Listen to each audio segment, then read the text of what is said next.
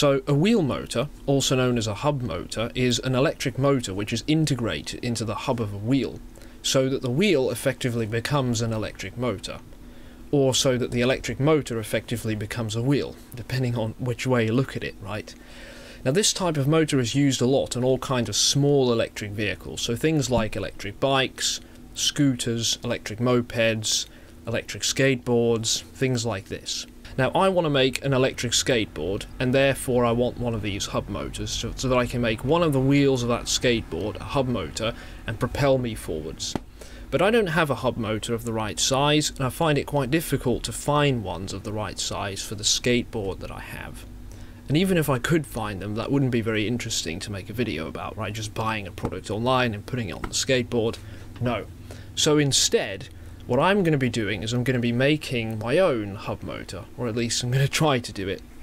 So what I have here is I have a wheel from a skateboard, and I have an electric motor. And the idea is that if we take these two, we can combine them into a DIY wheel motor. So let's have a go at this.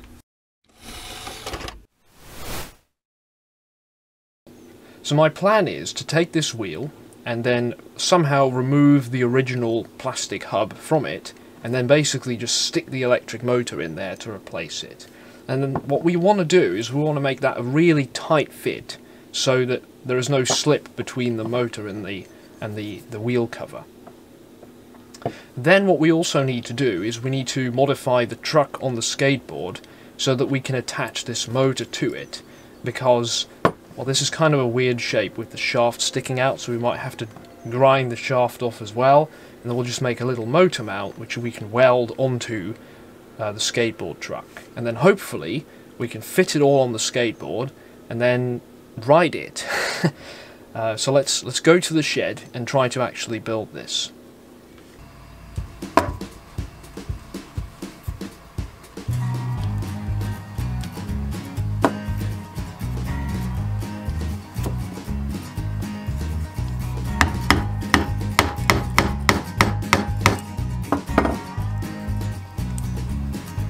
So we've got some bad news.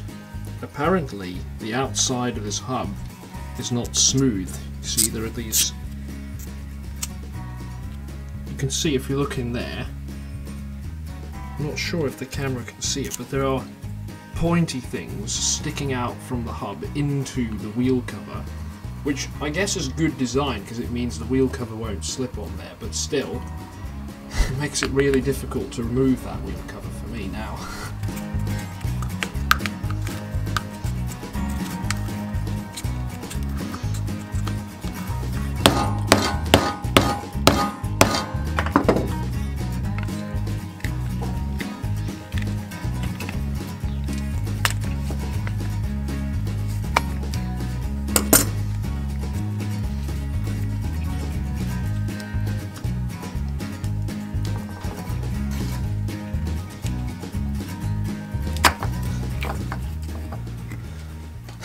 Thank goodness it's out. That was actually pretty difficult to do, but now you can see how that was interlocking and therefore very difficult to remove. So now what we need to do is get this wheel cover onto the electric motor.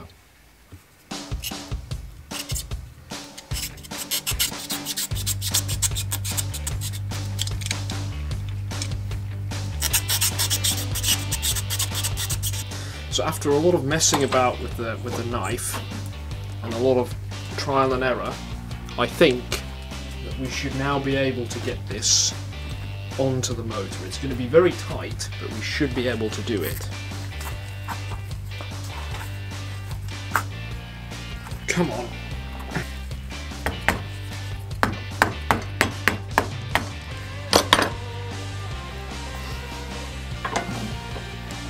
There you go, so that is the first bit. That's the trickiest part.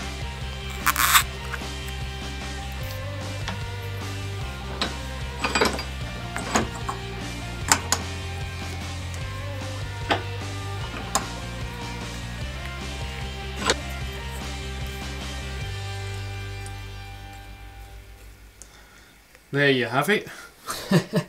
one custom-made wheel motor for an electric skateboard. Now it's a bit of a weird shape, as you can see. I'm not sure that's going to be a problem, maybe. I mean, I guess we could try and like file it off or like reshape it to be flat. But on the other hand, we know that that's going to happen anyway when you ride the skateboard, so I might as well just leave it like this. Now what we just need to do is find a way of getting this wheel motor attached to our normal skateboard, which is obviously not designed to be used with this weird wheel motor that we've just made. So this is my plan. Right here I've got a piece of steel which fits onto the electric motor like so, because this is from a motor mount that I made before, and actually here's a spacer that can go in between, and then you can screw that onto the motor just like that. And so now my idea is to take this piece of metal and then somehow attach it to the truck of the skateboard, and then you can attach the motor to it just like that.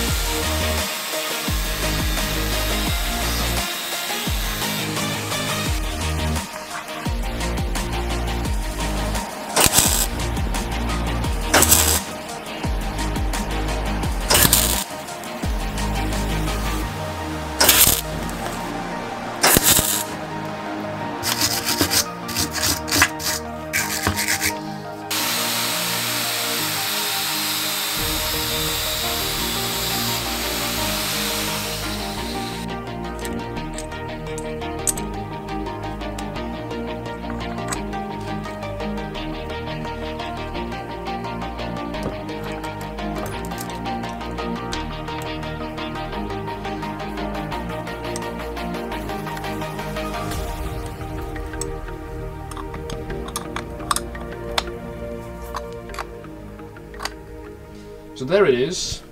That is quite possibly the weirdest electric skateboard I've ever seen. Maybe the weirdest skateboard in general, actually, because look at that. It might be a bit far off towards that side, but still, you know, it might just work. I don't know. Would be quite cool if it does. So it's now about 1 week later, which is quite a while. And that's because shortly after recording that, I ended up kind of destroying the electric skateboard. So what happened is I went for a short test ride, and then I kind of burned up the electric motor. So there was a lot of smoke, and then it stopped working. So I then had to take the motor apart and rewind it, so make, you know, new coils, which was an absolute pain to do. But, you know, here we are. The electric skateboard has now been repaired and it is ready to ride, so I can finally show you that it actually does work. Right then.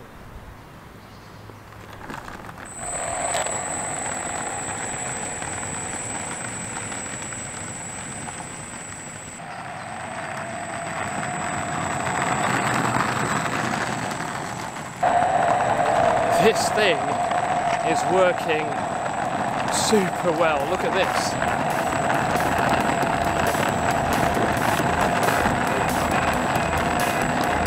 So to all of you who are thinking, is that going to work? You know, are those bearings going to hold up? Pretty well, actually.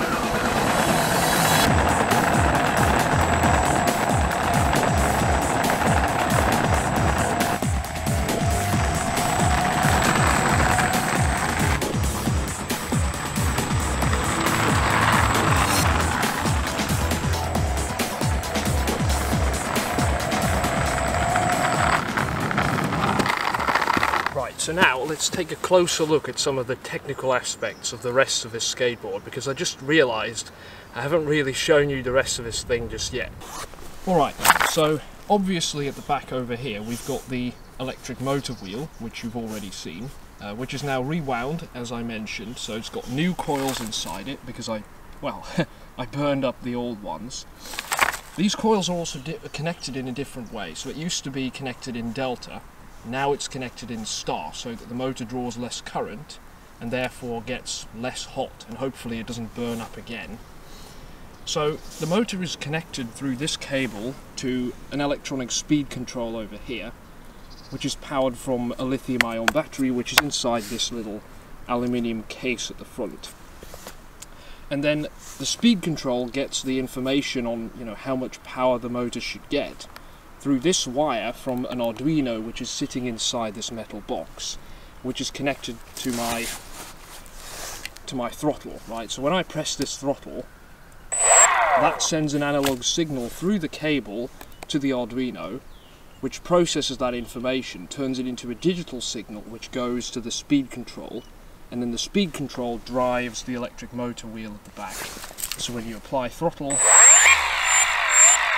the wheel spins. It's that simple, really. So at this point, some of you might be wondering, what's the top speed of this thing? How fast will it go? Well, I'm not quite sure. I think it'll do about 25 kilometers per hour or so, but we don't have a very good road surface to test this on because it's quite rough and the wheels are quite small, so that's not very good for the top speed. And also, I'm not a very good skateboarder, so I tend to fall off before I reach full power because it's actually quite fast.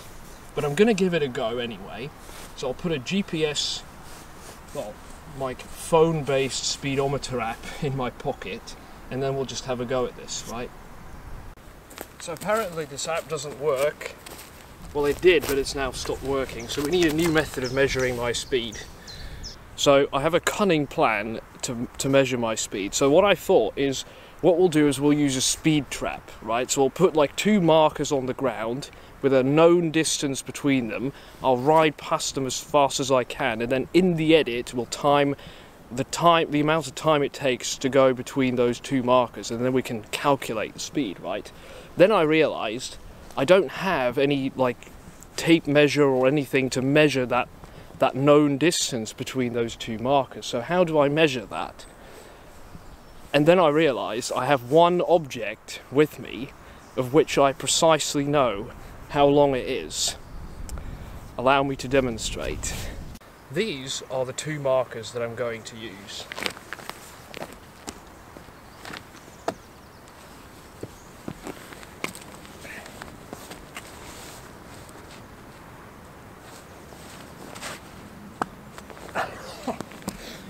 Now these 2 are exactly 1.76 meters apart.